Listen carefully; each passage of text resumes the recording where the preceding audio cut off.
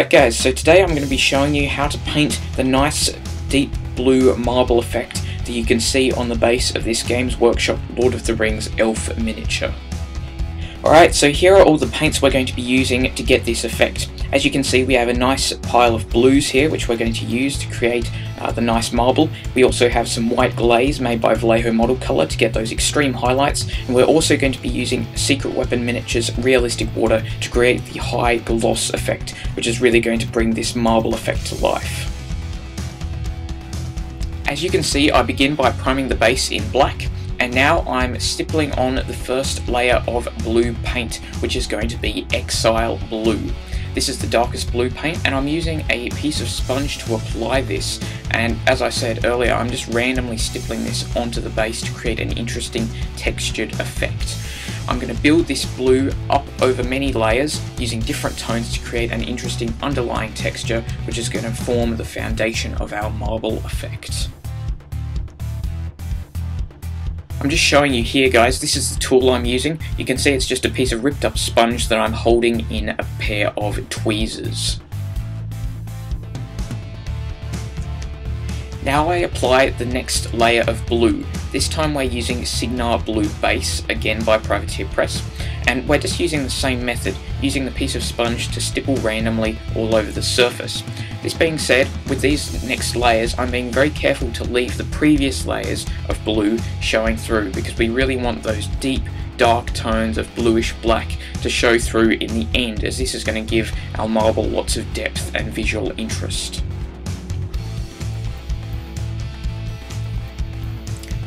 The final layer of stippled effects is done with Signar Blue Highlight. Again, I use the same method as the previous colours, just stippling it on with my piece of sponge.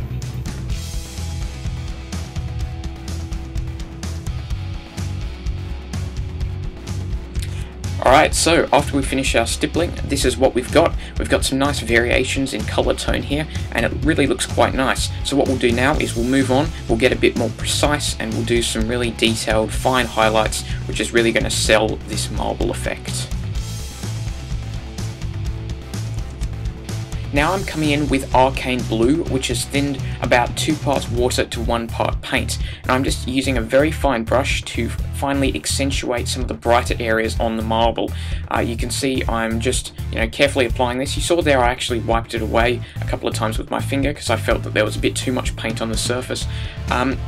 Really it's very straightforward, just kind of dotting it. You don't want to be really neat and fancy here, and you really don't want to get very smooth transitions, unlike most normal painting, because marble, you're going to want those lines kind of in it. You want it to look a bit rough, like marble or stone. So don't overthink this, guys. Just kind of dot it in areas that you want to be a bit brighter. The next thing, after we've done a little bit of this sort of stippling effect, is we're going to apply some wider sort of filters or washes of this using the same dilution.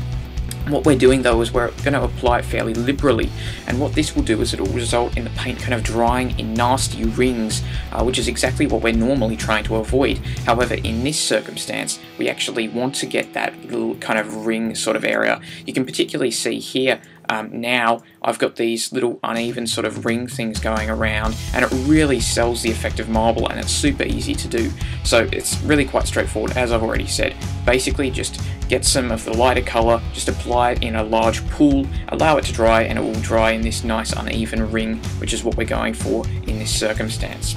The next thing we're doing, which we're starting to do here, is we're using some of the Vallejo white glaze.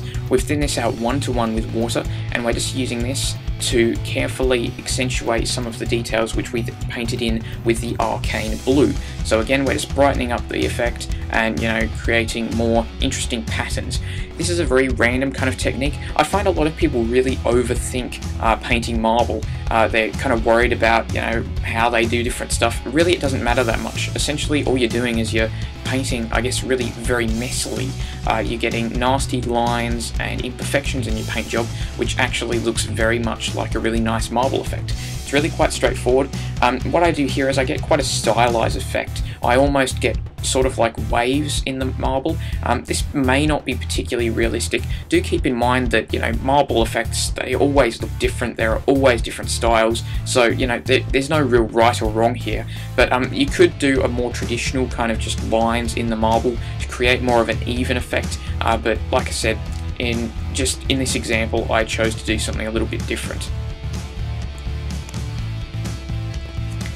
The next stage is just to apply a glaze or filter of Exile Blue. This has been thinned down about 2 parts water to 1 part paint, so it's nice and transparent, and we're just applying a layer of this to tone back some of the highlights and to tie all of the layers of paint together.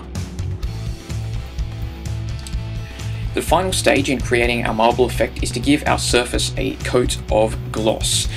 Now, to do this, I like to use Secret Weapon Realistic Water, as I find this gives it a thicker and glossier surface than just a standard gloss varnish does. Though by all means, if you've just got gloss varnish lying around, you could definitely use that.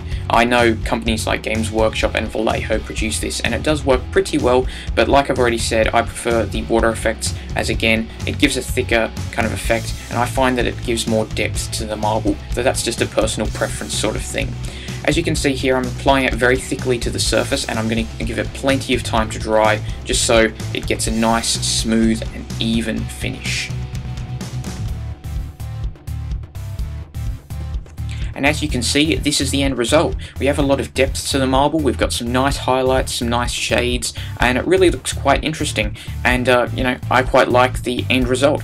Naturally, it's just my personal taste that enjoys this. Some people aren't as happy with this sort of effect and, you know, prefer the more traditional streaky looking marble, but I quite like it, and I'm happy with how it turned out.